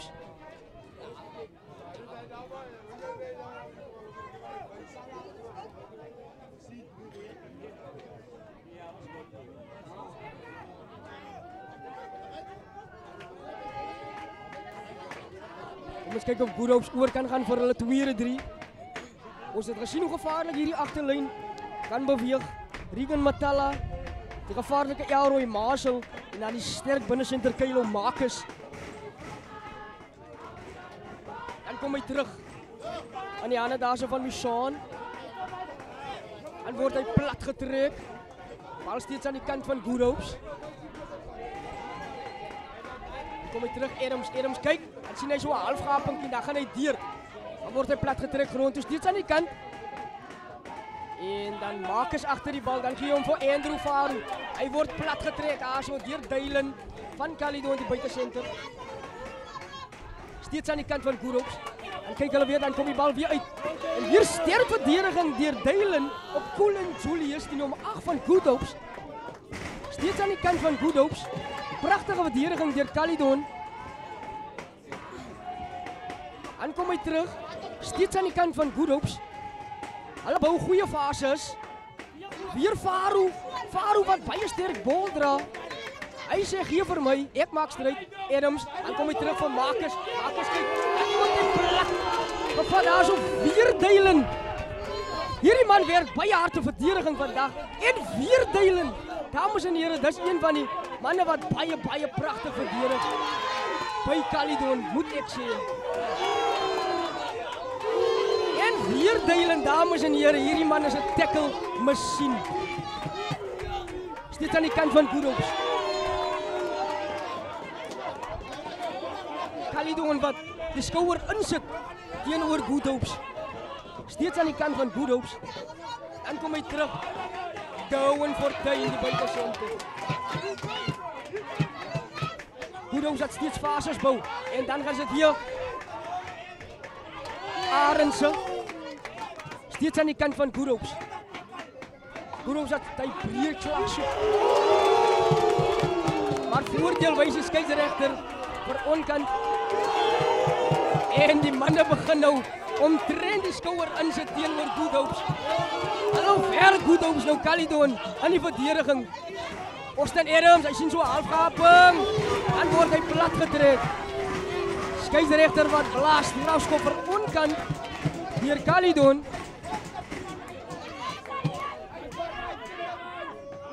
ons kyk wat gaan Arendse maak van hierdie een.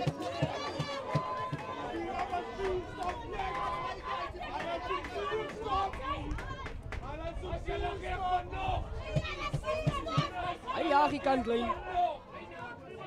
En binne die kwartgebied van Caledon is die Good Hopes nou. Kom ons kyk of hulle kom insit in punte vir hulle tweede 3. Telling 21-7 in die guns van Caledon. En Fred wil Klaasen maar 'n afkomende besering vir Caledon.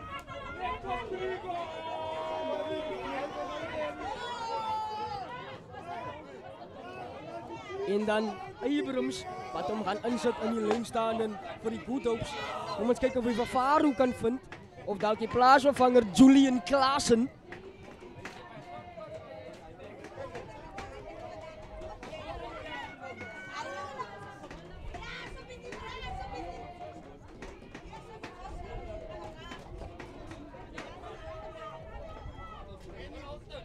Abrams.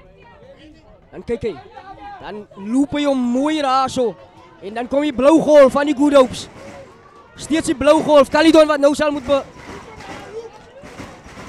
verdedig. Steeds aan die kant van Good Hopes. Die manne wat nou inklim vir Good Hopes. Steeds Good Hopes met die rol gemaal. En dan dink ek kan het voordeel wees. Ja, nee, daar kom hy. Goeie rolmaalbeweging. Gaan hulle oor. Nee, bal wat moet terugkom. Dan kom hy uit Arendse. Hy kyk. Dan Marcus. Sterk loopie deur Marcus van Good Hopes. Voordeel aan Good Hopes. Dan kom hy uit. Sterk loopie deur die nommer 3. Dan gaan hy reg oor. Maar skeieregter wat blaas. Strafskop aan Good Hopes. Wat gaan hulle maak van hierdie een? Gaan hulle vinnig speel? Gaan hulle skrim roep? Gaan hulle kantlyn opsoek?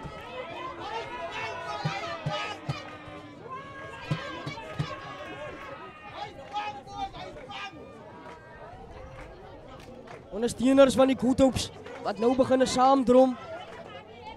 Hulle ondersteun nou hulle spelers vuur en vlam. Tikskoppie, hier kom die Good Hopes. Goeie verdediging deur Caledon. Weer voordeel vir skouer ingaan. Sê die skeieregter, dan kom hy uit daarso.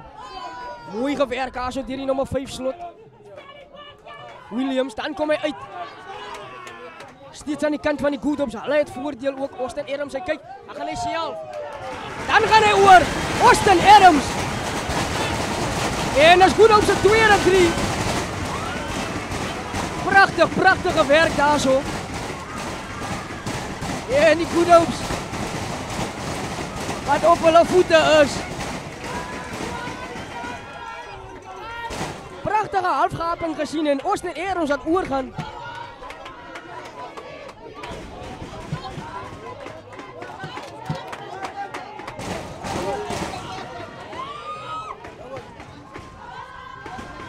Bester wat nou hard praat met sy troepe. En Matala wat gaan kyk of hy 2 kan byvoeg. Vir die Good Hopes.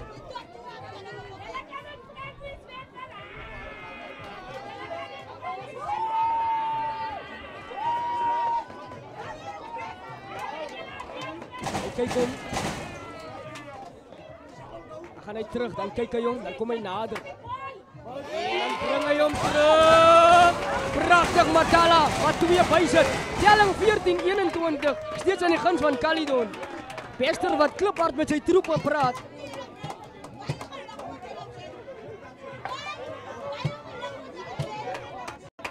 Prachtige 3 gewerk daar so. Hier Austin Adams. En dan Caledon we gaan afskop.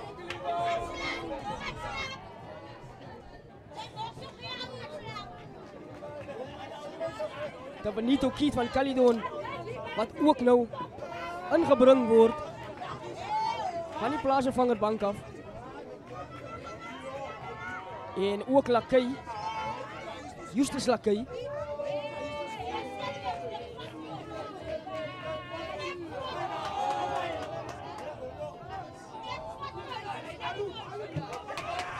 En hier kom die Good Hopes. Steeds aan die kant van die Good Hopes. Austin Adams. En dan voordeel aan die Goedhops Caledon wat oor die bal val. Dan kom hy uit. Marcus. Dan gaan hy weer baie wyd na die plaasvervanger toe. Hy kom binne toe. Hy sien 'n halfgaping.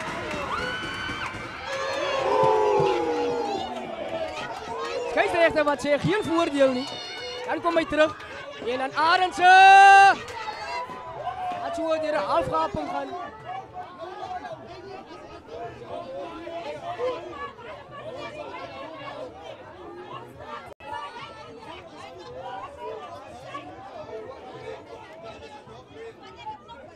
Skeieregter. Maar sy assistent skeieregter hou benader daar rondom 'n insident.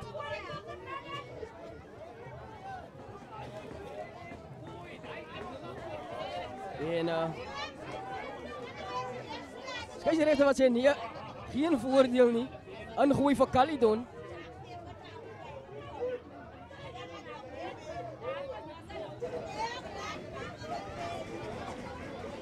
Moet nie vergeet om te like en subscribe nie, dames en here. En uit Sports TV live op YouTube. En dan is dit 'n enkel tennis in wat hom gaan insit. En dan 'n kort gooi na Clarence toe. Dan kom hy uit die agterdeur. En dan Justus Lakey wat hom veld afjaag. Hy sien 'n pragtige spasie. En hy jaag hom binne in die kwartgebied van die Goedhops. Hy was 'n briljante skop geweest, dames en here. Daai skop is omtrent $250,000 werd as ek dit so kan stel. Pragtige skop daar so deur Kakey om Goedhops weer terug te pen in hulle kwartgebied in. En dan Abrams wat hom gaan insit daar so in die verdedigende lyn staan vir Goedhops.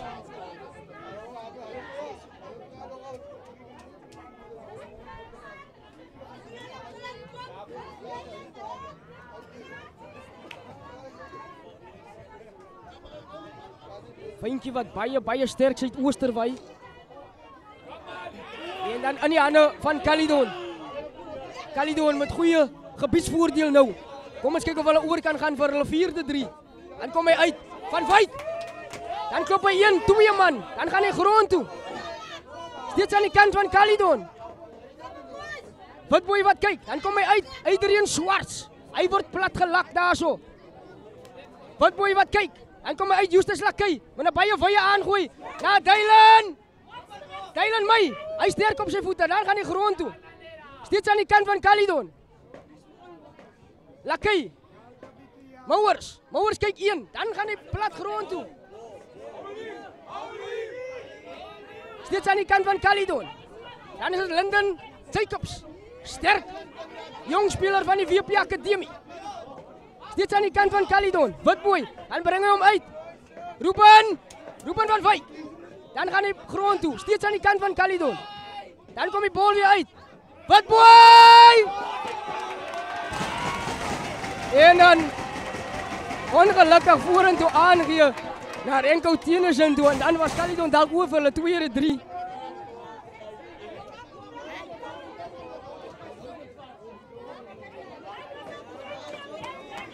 En dan dames en heren die telling op Aniston wat ons ook vandag doen.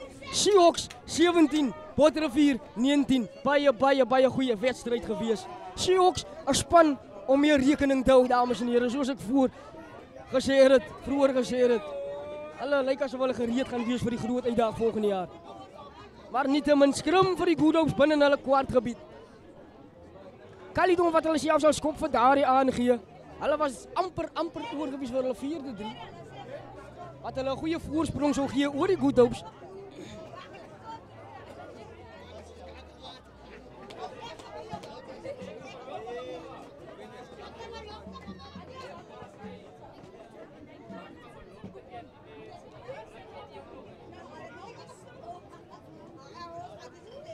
En dan weer Austin Erons wat hom insit. Groot skram deur Caledon.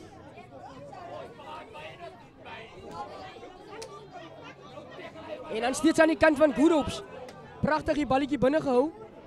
Dan kom die Goedhops nou. Hulle soek aan. Dan word die bal agtertoe aangegooi. En dan nou word hy rondgegooi en as hy sterk center Maar goeie spel van die Good Hopes uit hulle kwartgebied uit, moet ek sê. En daar word die bal reg in die lug opgeskop. Na Caledon toe en dan kom Lorenzo Swarts. Hy's gevaarlik, Lorenzo Swarts. Dan kyk hy. Dan gee hy vir Morit Walbrug. Dan moet hy plat gaan grond toe. En hy word opgehou en skrim aan Good Hopes, pragtige verdediging deur hulle.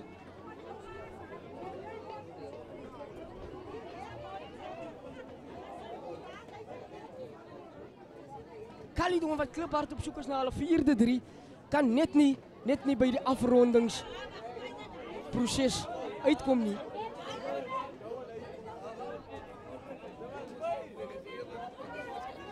Weer skrim vir die Good Hopes.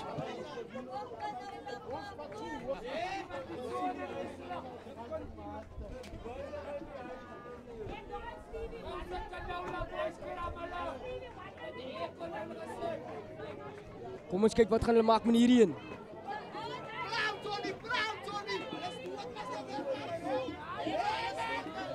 Vryskop aan die Good Hopes en hier kom hulle.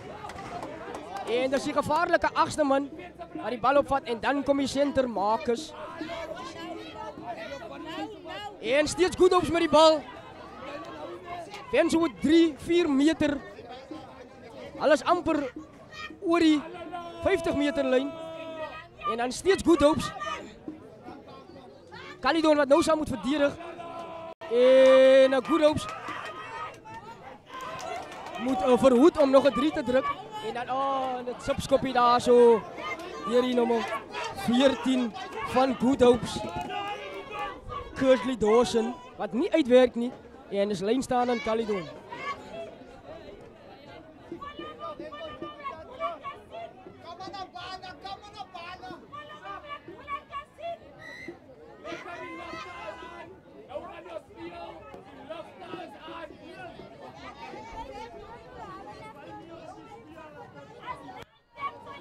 Baie jong spannetjie hierdie Good Hope span. Manne wat goed speel met bal in hand.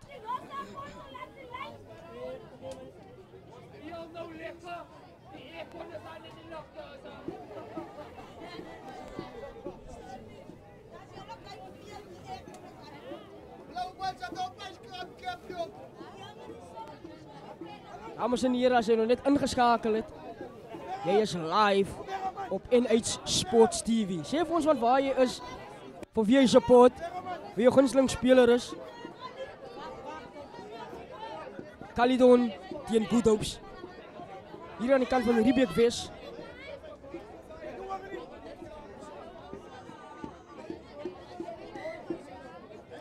En aan lyn staan aan Caledon.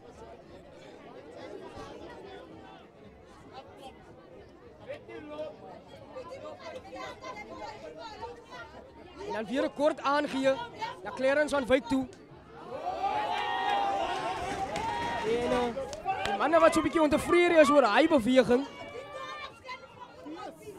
Maar so 'n sloppie aangee in die hande van Caledon en dan 'n baie lang aangee. Maar hy word geonderskep deur Good Hopes en hier kom die Good Hopes nou. Maar die bal wat met speler en al uitbus by die kantlyn en ek dink die laaste aangee vanaf Dylan my af. As 'n bietjie van 'n risky pas sal ek sê. Want dit was dan daar was Caledon oor vir sy 4-3. Maar goeie verdediging deur die Good Hopes. En dan weer lyn staan aan Caledon. Net so reg oorkant die veld. Renko Tennyson.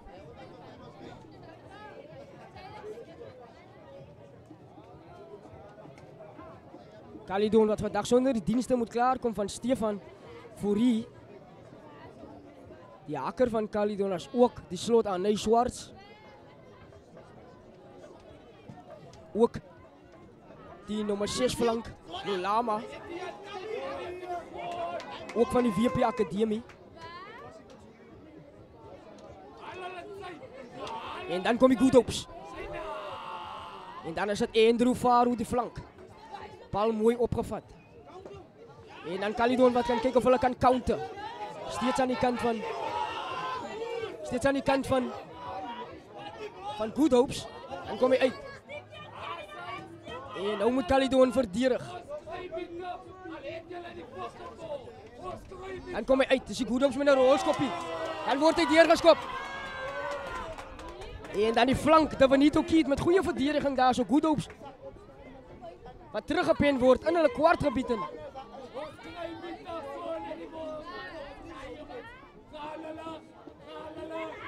Pragtige lopies van die Good Hopes af.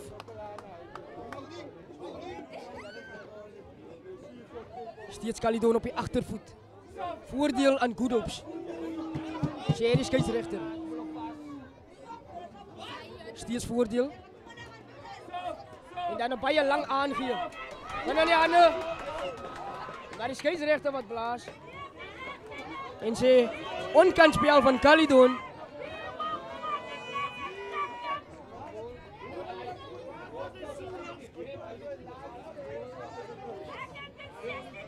En so wat nog 19 minute oor in hierdie kragmeting. Wedstryd wat enige kant toe kan gaan, sou ek sê. Raak nou 'n bietjie koel ook hier. Maar Good Hopes wat die kantlyn opsoek. En is Mishan Arendse. Kom ons kyk wat gaan hulle maak van hierdie een. Ibrahim het hom weer gaan ingooi in die lyn staan.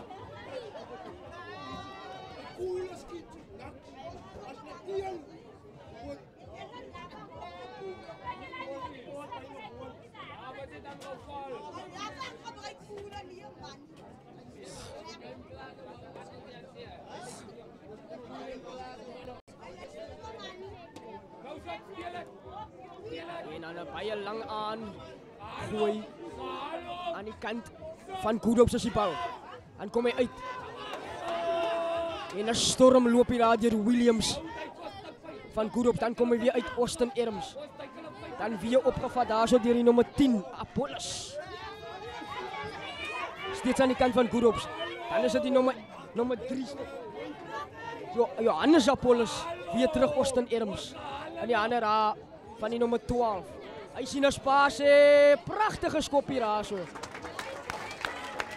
Mooi gedoen daarso vir die 12 makers. Of is dit Latario Klaasen? Hulle lyk so iets wat dieselfde. En dan Caledon op die agtervoet nou. Met 'n verdedigende lyn staan net buitekant hulle kwartgebied.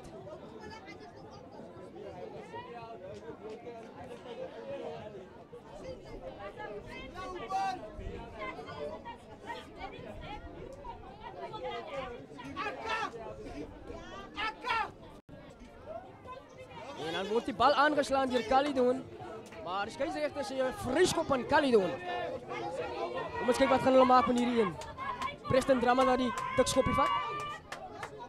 Dan Lakay. Hy word plat getrek. Dan kom die bal weer terug aan die kant van Caledon. Dan word daar 'n bokskick opgesit. En 'n pragtige skop deur die WP Akademie skrimskakel Johnny Swarts. Diep binne in die kwartgebied. Van Good Hopes. Kom ons kyk, wat gaan hulle maak van hierdie een?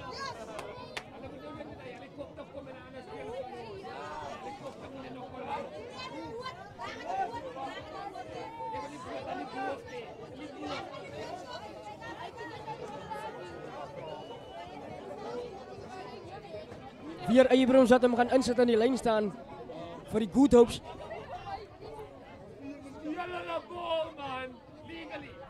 En dan wordt die bal oorgegooi en in die hande van Caledon. Christian Mouwers met balbesit. Steeds aan die kant van Caledon. Dan gaan hy Preston Dramat. Preston Dramat. Hy gaan gerond toe Johnny. Pieter John Bester. Pieter John Bester as hoor was hy tweede 3. Pragtig gedoen. Deur Caledon. En dames en heren, dit lyk asof Caledon weer terug is in hierdie kragmeting. kaptein wat besluit, hy gaan self, hy gaan nie weer kanse vat nie.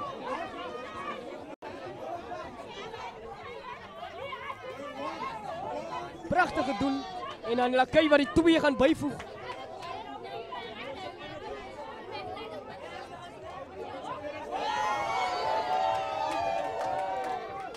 Lakay tref hom, hy sit hom dwars deur vir die ekstra 2 punte. Dames en here, telling wat hy aanskuif, 28 punte, nou oor 14 vir Caledon. En dames en here, weer 'n kykie na Bester, hy wys hy gaan, en dan gaan hy regtig, en hy gaan deur die gaping. Pragtig, pragtig gedoen, Bessie. Goed om dat weer gaan afskoop.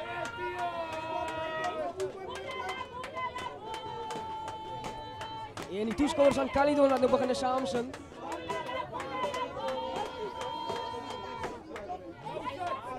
Goed op dat weer gaan afskop. Arendse wat hom baie diep hang. En dan kom hy terug aan die kant van die Good Hopes. Pragtige afskop. En dan weer Caledon oor die bal.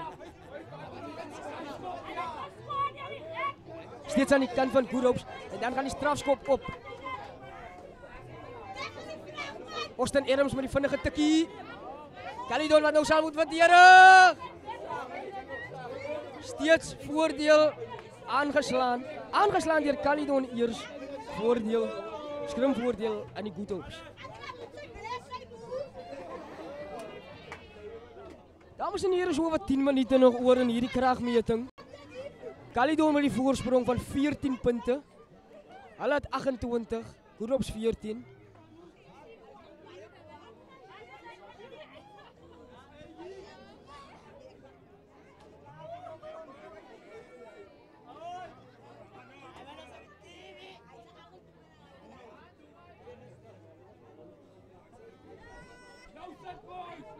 Kom ons kyk of Good Hopes kan oorgaan vir hulle derde 3. Alles so wat 10 meter buitekant Caledon se kwartgebied. Austin Adams wat hom kan insit. Ons kyk of Colin Julius hom kan optel weer en is 'n baie goeie skrim deur die Good Hopes. Dan kom hy terug Marcus. Dan gee hy hom terug met so 'n mooi agterlyn beweging. Matala wat die lyn aanvat, maar hy gaan 'n bietjie te ver met die bal. En Caledon op die agtervoet. Weer Adams. En dan stampie nommer 8. Julius wat 'n man afstamp daar en dan Austin. Maar die bal wat aangeslaan word deur Caledon. Nie deur Caledon nie, jammer deur Good Hopes vir Caledon. En die toeskouers van Good Hopes wat ontevrede is oor Johnny Swart se duikslag op Austin Adams van Good Hopes. Hulle sê hy moes 'n kaart kry vir daardie duikslag. Romeo, ek weet nie. Dalk weet jy.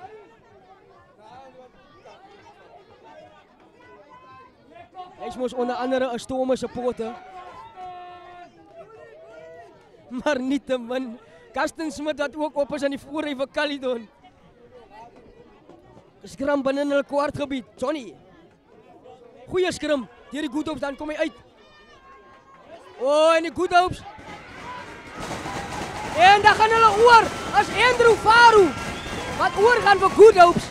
Caledon met 'n aaklige fout. Telling 19 aanskuif.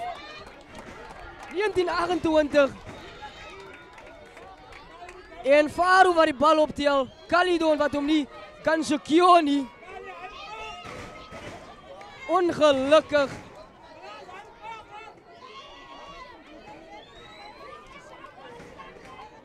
Caledon wat liever sou wegkom. Maar Faru wat oorgaan vir Good Hopes se derde 3.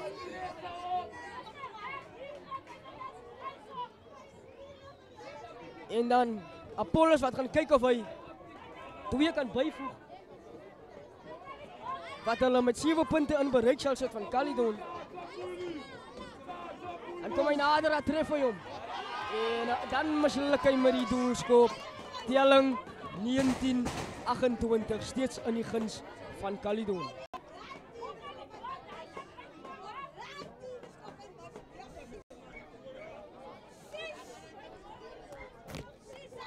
Pragtig opgetel. Deur Faroe weer. En oorgegaan vir Good Hope se derde 3.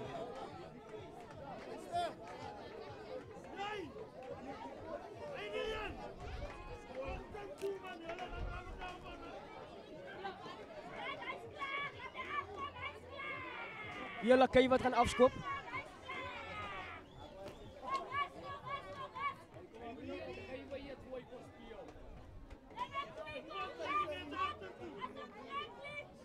Lakay wat hom mooi baie hoog hang binne in die gebied en dan aangeslaan deur Good Hope aan die hande van die gevaarlike Dylan May van Caledon. Dan kom hy uit Lakay en dan en 'n lelike duikslag op Stanley Frans van Caledon. En dan word die bal deurgeskop, maar opgetel deur Linden. Maar die skeieregter wat terug gaan vir aanslaan deur Caledon.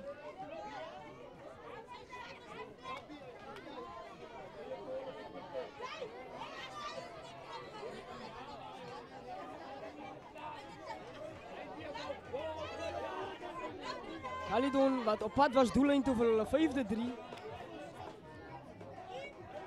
Maar ongelukkig aangeslaan.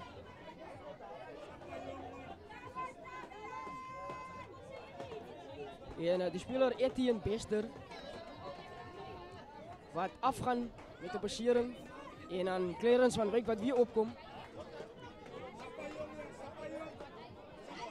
om te kom skrom vir Caledon. Dames en heren, telling steeds 28-19 in die guns van Caledon.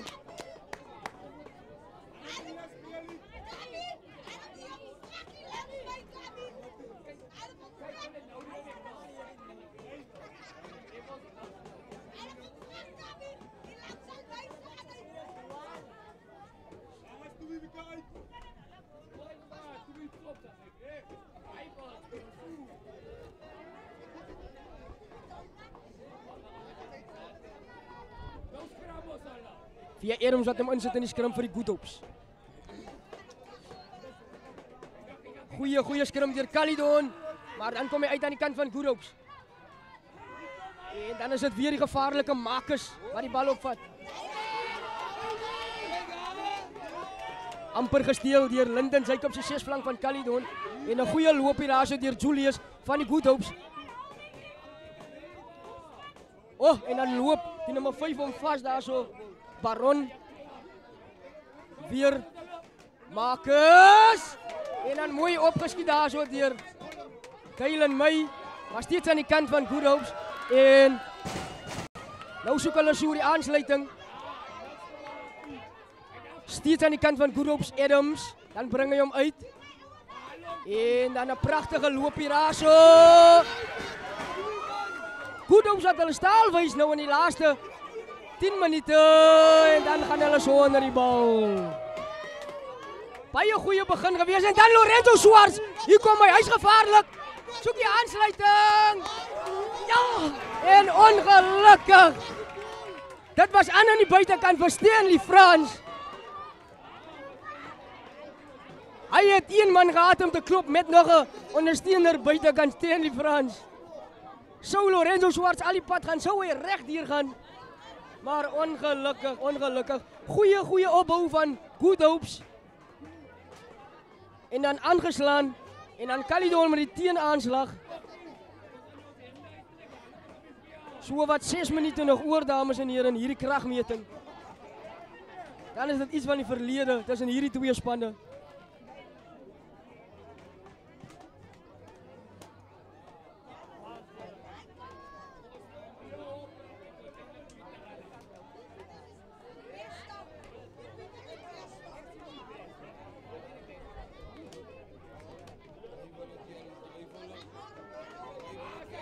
En dan kom die bal weer terug aan die kant van Good Hopes. Arendse met 'n skiep aangee en dan reg agtertoe gepas. En dan Caledon. En dis Ruben van Wyk. Hy gaan oor vir Caledon se 5-3. Ongelukkig Matala wat hom nie onder beheer kon kry nie. En Ruben van Wyk wat met die rolskoppie deurskop en Caledon is oor vir hulle 5-3. En dames en heren, ek dink is veilig om te sê, Romeo, Caledon sal as oorwinnaars uittreed hierdie wedstryd uit. Hulle het nie vir niet so ver gery nie, meer as 200 kilometer vir hierdie tweede vriendskaplike wedstryd. En telling word aanskuif, 33 punte 10-19. Skop om te kom deur Lakay. So wat 3,5 minute se tyd nog oor.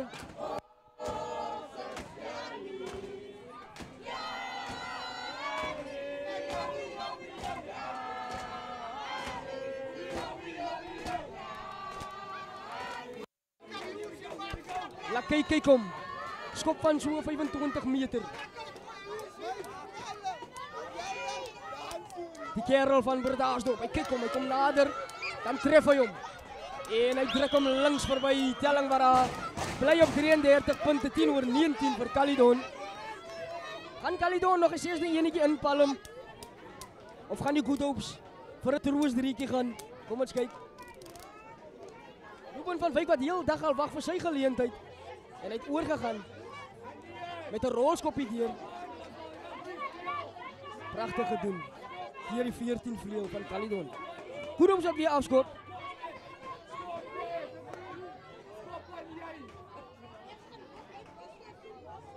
Mooi angskop.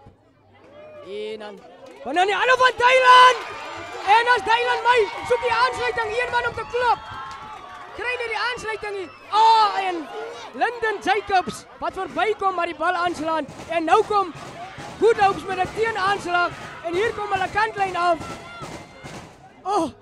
En die speler word daar plat getrek. Maar goeie teenaanslag. Maar Dylan my, oh my word. Pragtige breekslag. Sou hy 'n skoppie vorentoe sit en nog spoed insit. Sou hy dalk oorgegaan vir Caledon se 6de, maar hy soek die aansluiting en hy kry vir Lyndon Jacobs. Wat ongelukkig die bal aanslaan. Maar Caledon kan hulle self vandag 'n klop op die skouer gee. Hulle het hard gewerk. Dinge het nie so lekker gegaan in die eerste helfte nie, maar tweede helfte het hulle aansienlik verbeter met hulle set pieces. En in hulle general play. En 'n vryskop aan Caledon se skeieregter. Kom ons kyk. So wat 'n minuut en 'n half nog om te gaan. En hier kom Johnny Swarts. Hy word plat getrek. Steeds aan die kant van Caledon. Dan is dit Christian Mouwers. Hy tel hom op, loop hom vas daar so teen 3 verdedigers van die Good Hopes. Steeds aan die kant van Caledon. Dan Lakay kyk. Lorenzo Swarts. Dan soek hy die aansluiting, hy kry. En dat is gevaarlik. Kan nie lekker sien wie dit is nie, dames en heren, want hy man het klompspoed daar by die kantlyn af. En Caledon, wat nou kom, en is Justus Lakay! Justus Lakay! Hy is oor vir Caledon se 6-3. Die speler van Bredasdorp maak sy debuut vir Caledon. Met 'n pracht 3, rolskoppie deur die verdedigingslinie van Good Hopes en oor vir Caledon se 6-3. Telling word aanskuif, 38 punte 19. Dames en here, pragtig deur die Canola. En kom ons kyk of sy doel, sy 3 kan verdoel. Dames en here, dat gaan Esland Johnson wees. Die slot van Caledon wat gaan aanlê bale toe. Iets ongewoon, dames en heren. En dan gaan daar nog 'n afskop wees, dink ek, dames en heren. Dan gaan ons die wedstryd afsluit. En die ou staan soos oudtydse styl naas Botha. Kom ons kyk. En hy misluk. En dames en heren, ongelukkig. Dat is die einde van die wedstryd. Baie dankie dat jy deel gewees het van NH Sports vandag. Dankie vir almal wat ingeskakel was. Dankie vir elkeen se comment, elkeen se shout-out. Vir elkeen se ondersteuning vir beide spanne, Good Hopes en Caledon. Dit was 'n baie lekker dag gewees hier so aan die kant van Riebeek-Wes. Maar Caledon wat as oorwinnaars uit gemaklik wegstap met met 19 punte teenoor 38 punte vir Caledon. Mens kan sê 'n 19 punte verskil vir Caledon. Baie geluk aan hulle. Tweede vriendskaplike wedstryd.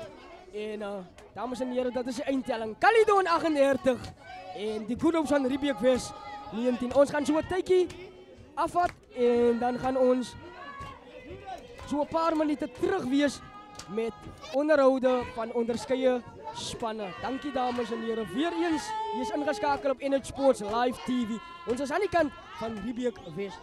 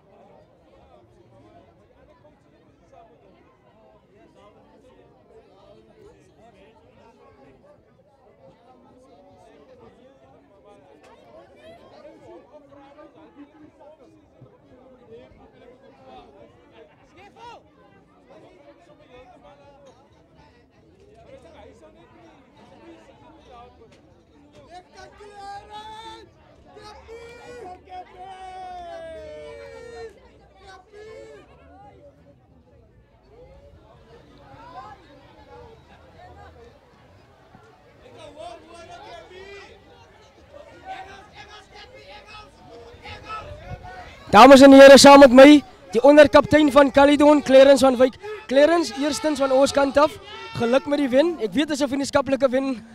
Die geluk tel nie eintlik, jy tel meer oor wat jy geleer het of wat jy op kan verbeter.